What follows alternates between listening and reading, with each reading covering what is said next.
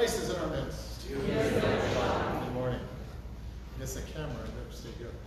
I feel like you guys are so far away. It's been a while since I served, so it's really, really a blessing to be up here and be with all of you. So thank you for being here. Today's gospel lesson is the story of the rich young man. And it poses a serious challenge to each and every one of us. And if we take the story seriously, I find it to be very disturbing in many ways. This young man who came to the Lord was rich. In all probability, he was seen as a righteous man, a man of integrity and morality. When he asked what he must do to inherit eternal life, the Lord gives several of the commandments, and he says, I've kept them all. And I don't think he was lying. He probably did keep all those commandments. If anybody would have seen him, they would have thought, here was a man of integrity. And I would guess he may have been a leader in the synagogue in his hometown. He was that kind of person. Yet there was something inside that was lacking. How do we know that? Well, he comes to the Lord. He comes to Jesus and he says, what must I do to inherit eternal life? He says he's been keeping the precepts of the Decalogue of the Torah.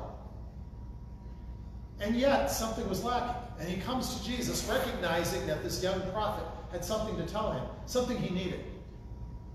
And so he comes and he asks what he must do. And the Lord gives several of the commandments, lists them out. And he says, I've kept all of those.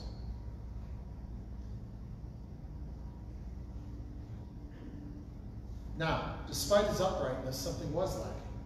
So he came to Jesus asking what he must do. And Jesus zeroed in on that young man's problem.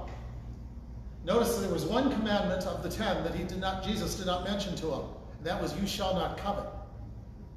You shall not desire that which belongs to others. Jesus zeroed in on his own problem there, and he said, give up everything. All the riches that you have, give them up. And follow me. Give them up for the kingdom. The scriptures say, to whom much is given, much will be required. And the young man, we're told, walked away sadly because, we're told, he had many riches.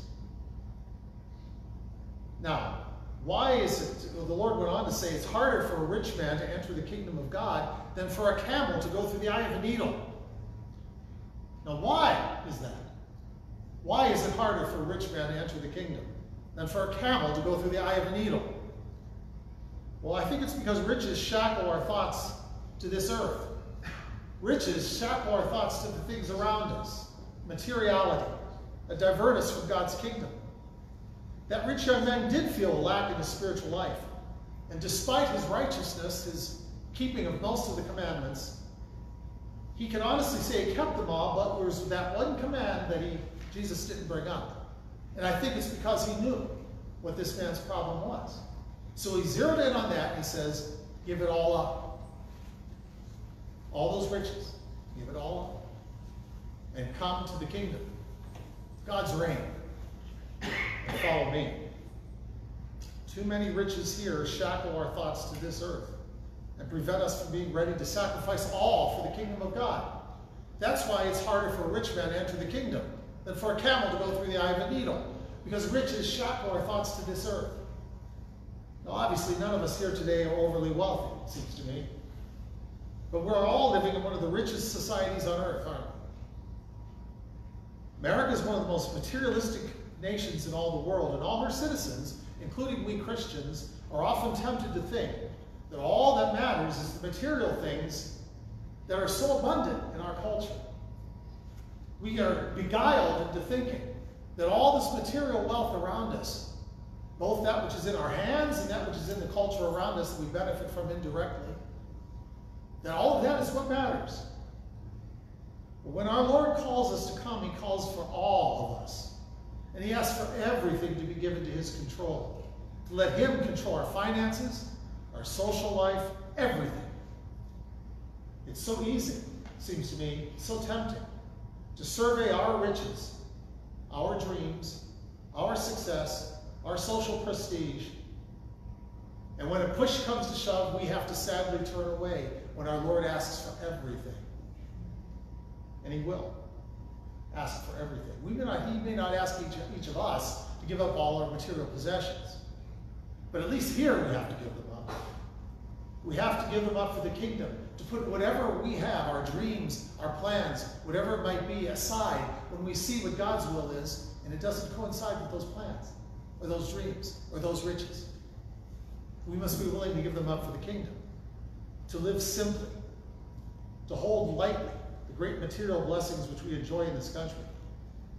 Because if we don't, we, like the rich young man, are bound to turn away sadly and say, I just can't do it. There's a second reason why it's harder for a rich man to enter God's kingdom than for a camel to go through the eye of a needle. Not only because riches shackle our thoughts to this earth, but also because riches cut us off from our needy brethren around us.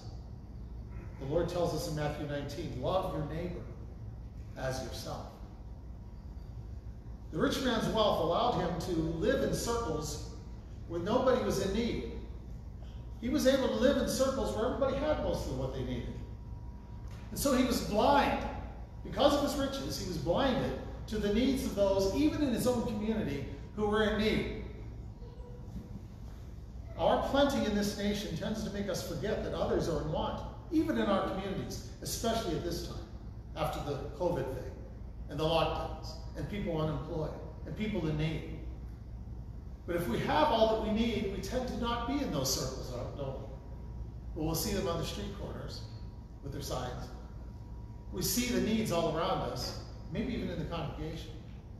But we're blinded to them often because we're so living in the midst of people that have all that we want and all that we need. Our many blessings are a great responsibility. They're not simply blessings. We are indeed our brother's keepers, and we are responsible for sharing these great blessings which God has put into our hands as Americans with others. For only in so doing can we follow our Lord himself, who gave up everything.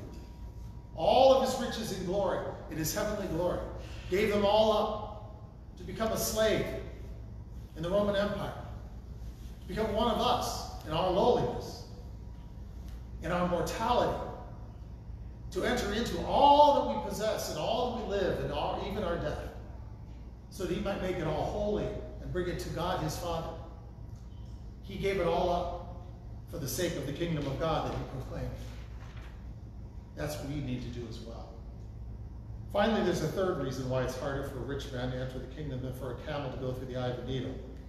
Not only because riches shackle our thoughts to the things of this age, not only because they cut us off from our needy brethren, but also because riches can lead us into deeper, deeper sin. St. Paul tells us in 1 Timothy, the love of money is the root of all kinds of evil. Some people, eager for money, have wandered from the faith and pierced themselves with many griefs. That's a warning to all of us, it seems to me, in our Christian walk. Because we do have so much. And if we are allowing ourselves to love all those material things more than the kingdom, then we are going to fall into deeper sin. When we accumulate riches, we place ourselves in a dangerous position. For when we become preoccupied with material things, we forget that which is of first importance, which is what St. Paul talked about in today's epistle. That is the kingdom of God, the gospel, the good news that Jesus is Lord, that he has come, he died, he was buried, he rose, he appeared, and he appears to us today and comes among us today. That's what's of first importance, our relationship with our crucified, risen, ascended, and glorified Lord, who is coming again. With many riches, it's so easy to allow ourselves to become preoccupied with those riches and not with the kingdom of God. And that's why I find this incident of the rich young man to be very disturbing. We live in a materialistic culture which bids us to cling to our material possessions and to get more and more and more. And social prestige, as if they were God's. The temptation's all around us. Brothers and sisters, the test is on. But let us grab onto that which is of first importance, which is our relationship with our Lord, his kingdom, his reign, so that when he calls us, as he did that rich young man, to give up everything for the kingdom, we can say with Peter, Lord, we have left everything to follow you. For then, if we do that, we will find out the true treasure, which is the kingdom of God, to the glory of our God, the Father, the Son, and the Holy Spirit, now and ever, and to the ages of ages. Amen. Christ is in our midst. He is in our midst.